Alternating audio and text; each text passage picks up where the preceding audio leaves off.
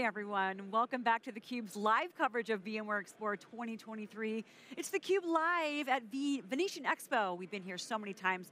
This is day one of 3 days of coverage of CUBE content for you. We've got 2 sets. Lisa Martin here with Dave Vellante. We've got a lot of alumni, VMware executives, partners, customers, industry, laureates. We've got one of our alumni back with us, Raj Wickramasinghe, Senior Managing Director, Global Lead, Hybrid and Emerging Cloud Platforms at Accenture. Welcome back, Raj. Thank you very much. Thanks for having me and nice to see you guys. Nice to see you as well. So talk to us about what's new with Accenture before we kind of really dig into some of the meat with VMware and Accenture. Sure, well, we are very much in the thick of figuring out AI and Gen AI. That's a huge initiative for us. We continue to be very dialed in with what's going on with our clients' business problems. We remain extremely relevant about addressing them, and we are excited about our coming new fiscal year, which starts on September 1. Oh, just around the corner. Yeah. Talk a little bit about, I see over 500 completed projects with VMware. Give us a little bit of the history of the partnership. Yeah, VMware and us, we started partnering earnestly just about when they IPO'd, so about 15 years ago. So since then, we've created a global practice around VMware. We have 2,500 plus certified practitioners deployed globally and a lot more associated with the practice. And yes, as you say, we've delivered more than 500 successful outcomes projects for our clients, and we are looking to build on it. We are excited about the Broadcom connection and looking forward to what that brings. Really? What are you excited about? Well, Broadcom is a huge player in the technology market, especially with the acquisitions they've done around and mainframe. But you know, from our conversations with Hawk and his team, it looks like they are very much now focused on marrying that hardware and chip background with software, hence this acquisition. So that plays very much into our strengths and our industry lenses and so on. So I think it should be an exciting future for us. I mean, it makes sense, right? They're a horizontal play. Yeah. They want to be everything to everybody, any industry, any application, any workload. And of course, you guys do that, but you do it with great specificity, you know, and massive global presence. What are you hearing from customers since the AI heard around the world? The AI seemed to be, it was hot for a while. Certainly during the pandemic, people were spending money on automation, maybe you call that AI. It died down a little bit, and then all of a sudden ChatGPT comes out and it's, the boardrooms are putting top-down pressure. What has changed in terms of how people think about AI? Forgetting about the buzz for a moment, how are people thinking about deploying it to their business? Well, I think it's a broad. You have to broaden the aperture a little, Dave, because what we are hearing as we talk to our customer set, which is typically the G2000 enterprise customers, and when we connect with the C-suite, CTOs, CIOs, CFOs, what we are really hearing about the broader cloud landscape is their investments are now maturing, right? So they have. They bought into the notion of what cloud could bring. They are now becoming more disciplined about how they want to look at that and how they operate in it. So when they look at it in those lenses, there's a couple things that they are very much talking to us about. One is, how do you really drive business value from their investments in the cloud? And the second is, how do they address complexity? Because their estates are now very complex. And I think AI and Gen AI has a big role to play on how we solve those problems. So that's what I'd be asking you guys, is how can I drive business value as from beyond experimentation? And then I'm curious as to how you think about what role VMware plays. They don't, they don't really have a strong data play. That's not really their thing, but they have a very strong infrastructure play, obviously. You guys work with all the cloud players. They have really, really strong AI.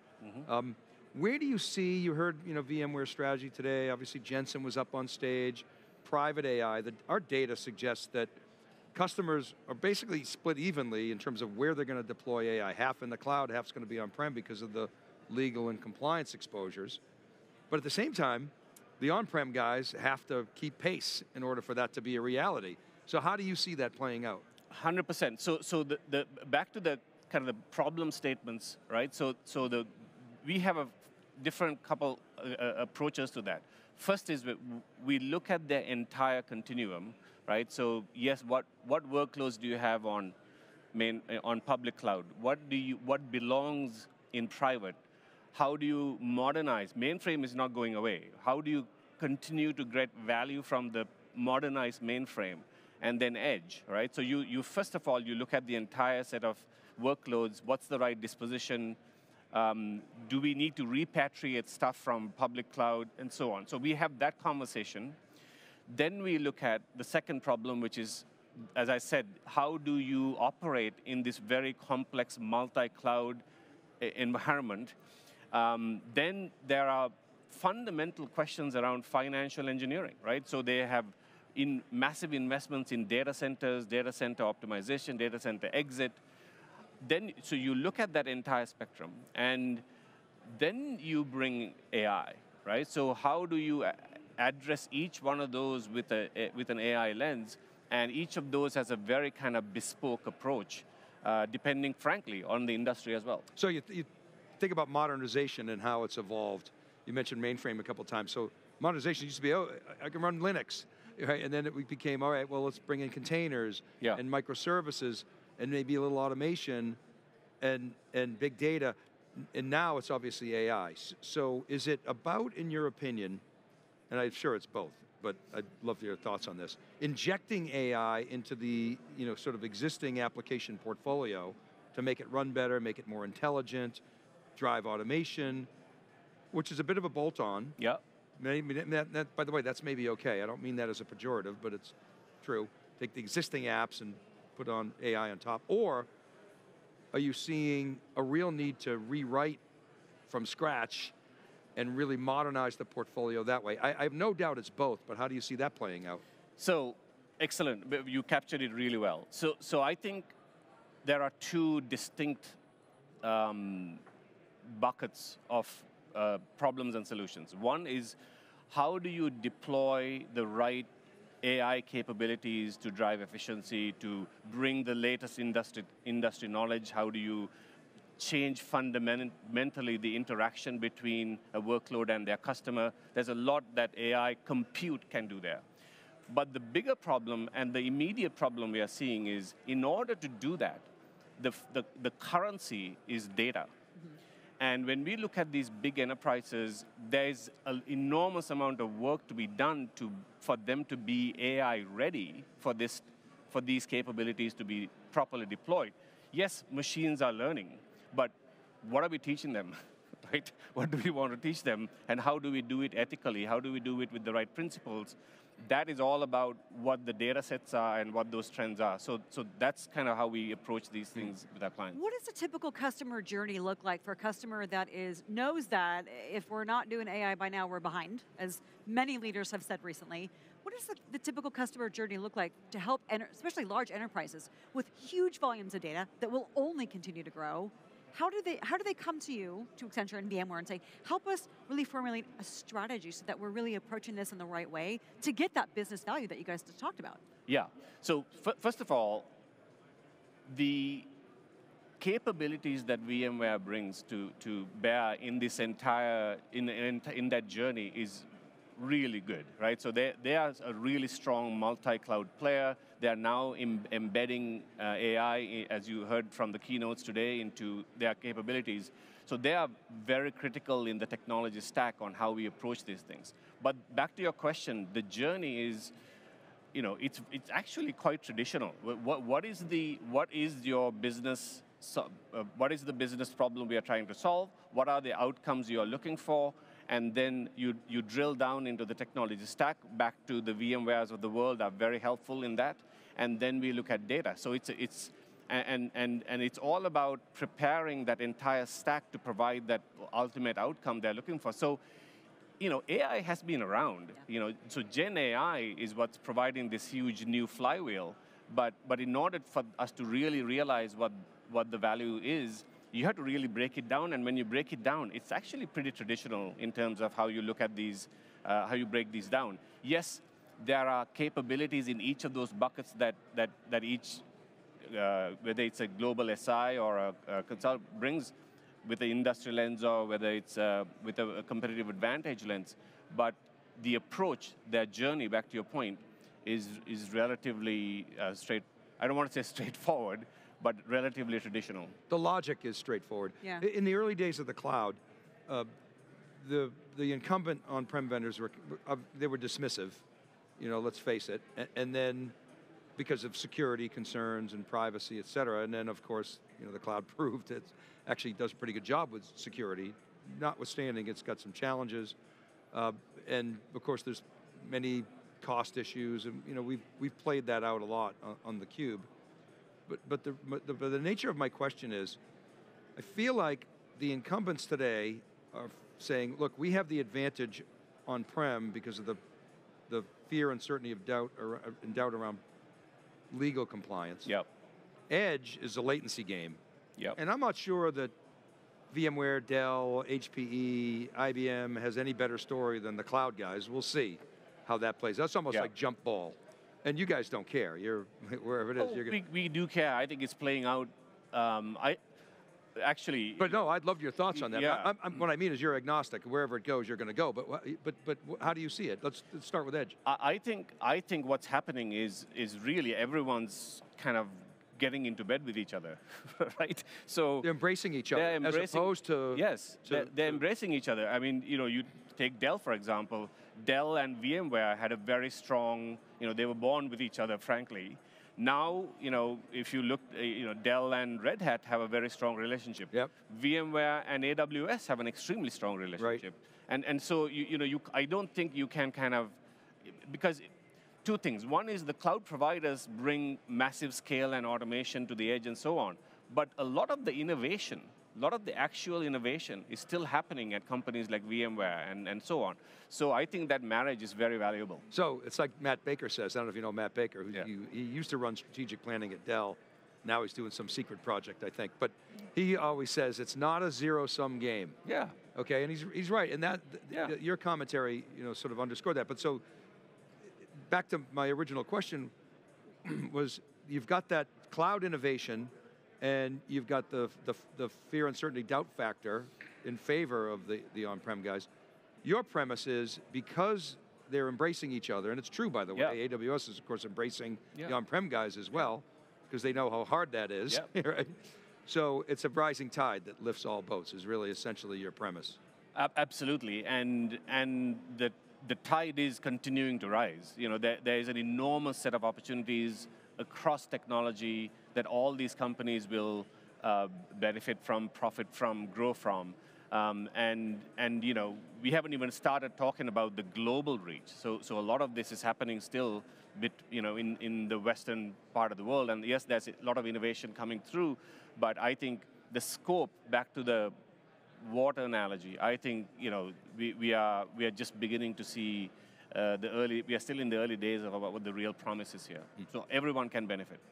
That's a good point. Everyone can benefit. I want to pivot on the innovations you talked about for a second. During Raghu's keynote this morning, he talked about VMware's 5 innovations, and one of them had to do with ransomware. We know that is a household term. It's a matter of companies in any industry saying it's when, not if. He talked about VMware enabling customers to recover from ransomware 75% faster, which is huge, incredibly important, because nobody wants to be the next headline. How does Accenture help VMware and customers in that ransomware recovery and even planning for it? Yeah, I don't know if we have a specific conversation going on with VMware around ransomware, but I know we have a very at-scale security practice. We have a quantum security practice that does exactly that. I want to learn more about what Raghu just announced, and I think there's to your point, there's a big connection there that we can make and bring joint value to our clients. So I'm looking forward to that. But I think looks like there are good thought leadership on both sides that we need to connect here. There's sort of thinking about the global impact of AI, brings me to productivity. So in order for that tide to lift all ships, we've got to have an impact in terms of productivity, right? We've got a weird economy right now. The supply chain's still challenged. We're shifting supply chains to southern APAC countries, India obviously picking up a lot of the slack, Malaysia, Vietnam, et cetera. You know, the whole tension between the US and China, you know, creates uncertainty. But at the end of the day, I feel like productivity solves all these problems. Yeah. What do you think about that? Where are we? You said we're in early innings, but we saw with PCs, the productivity, you know, boom was massive. The internet actually largely cut out a lot of the middlemen, but then created middleman markets. How do you see any assumptions that you guys have around the higher level productivity impacts? We're starting to see some improvements, but wages are still, you know, relatively high. The rate of inflation's coming down, but it's still much higher than pre-pandemic levels. Interest rates, you know, all these weird factors that make it very hard to predict. Can AI like wash over, cleanse all this uncertainty? I don't know if it can cleanse everything, but first of all, I think productivity will continue to be a competitive advantage, and it'll get driven more and more by AI, certainly machine learning, etc. However, I think the opportunity set that we will be solving, I think, well, not to be gloomy, but I think the problem set really, which is really opportunities, will continue to expand. I think we will have more and more things that we will want to address. Mm-hmm. So yes, we'll be more efficient in addressing what we are facing today, but I think we are going to just expand. I mean, look at environment, look at sustainability, and look at what we can do about the environment. How can we do it in a much more efficient way? Back to your point with productivity, but in a much more sustainable, greener way. I think you know, AI can help there. There are entirely new industries coming. You know, we are beginning to think about space as a opportunistic industry at Accenture, right? So I think the universe of things that we can be solving as a technology company, as an advisory company, is continuing to expand.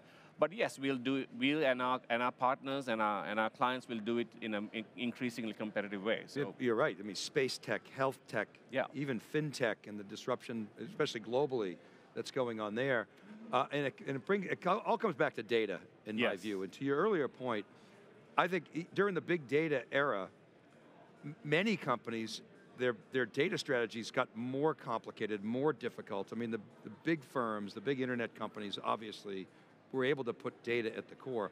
Most companies weren't able to do that. Then you saw the ascendancy of companies like Snowflake. Yeah. Put all the data into Snowflake, and now you can at least create a data strategy. You know, we'll see how that plays out. It's certainly helpful, but it may not be the be-all, end-all, because data's so distributed. And there's this thing called the edge, and real-time, autonomous vehicles. And so, to your point, the world gets more complicated, and data is part of that complication. So, does it have to start with data strategies? We have to sort of restart there? It is absolutely. I mean, so cloud enable, the way we look at it is, cloud is the enabler for all whatever the solution stack is. Data powers everything, right? Data powers everything, and AI is the differentiator, right? So that's how we kind of bring all those three together. And not only getting the data right is critical, but the volumes of data that are being generated through the edge, you know, whether it's, you know, autonomous cars or intelligent buildings or what have you, right? The volume is incredible. So how do we not only keep everything organized, disciplined, configured correctly, but how do we also deal with the massive volumes of data? I think those are the opportunities that we do, and yes, it's absolutely critical to, particularly back to what are we going to actually teach these machines? Data is going to be absolutely critical and fundamental to that. Where are the partner ecosystem, and from an Accenture perspective, the role of technology partners in that? How do you see that? Well, you know, back to the original place where we started, when we talk to our clients, when we talk to our senior technology executives, one of the things they're realizing, especially as they look at the entire continuum, you have to now really have a coalition of partners, technology providers, public cloud vendors that come together for effective solutioning. So Accenture has a unique role to play because we have strong partnerships with each of those, and we become the kind of the quarterback, the coalition builder for those. So I think we have a role to play. We have great relationships with these set of companies, and it's increasingly critical that we approach our clients jointly. There's nothing more powerful than sitting in front of our common client together in a table, presenting a joint solution and being easy to do business with as a joint team. So that's a fundamental principle that we approach our clients with, and our partners will be absolutely critical as we go forward on how we provide value. Can you take us out here with one of your favorite joint customer stories that really shines a light on the value that Accenture and VMware are delivering together? Well, I can't mention the client, but in fact, we are VMware, Accenture, Dell, and Azure actually are having a very creative, innovative conversation right now with a healthcare provider that we will announce hopefully pretty quickly. That I think will create an entirely new capability around how we provide private cloud-driven value to healthcare. So I'm excited for that to come out, and hopefully we'll talk about it soon. Wow, you just whet our appetites with that one. We'll be keeping our eyes on that, Raj. Thank you so much for joining Dave and me on theCUBE today at VMware Expo. Really talking about what's happening at Accenture, the partnership, the value in it, and how you're going to really help customers extract and really use the value of Gen AI to power their businesses. We appreciate your insights. Pleasure, thanks for having me, and great to see you guys as always. Good to see you. Likewise, our pleasure as well. For our guests and for Dave Vellante, I'm Lisa Martin. You're watching theCUBE, the leader in live tech coverage.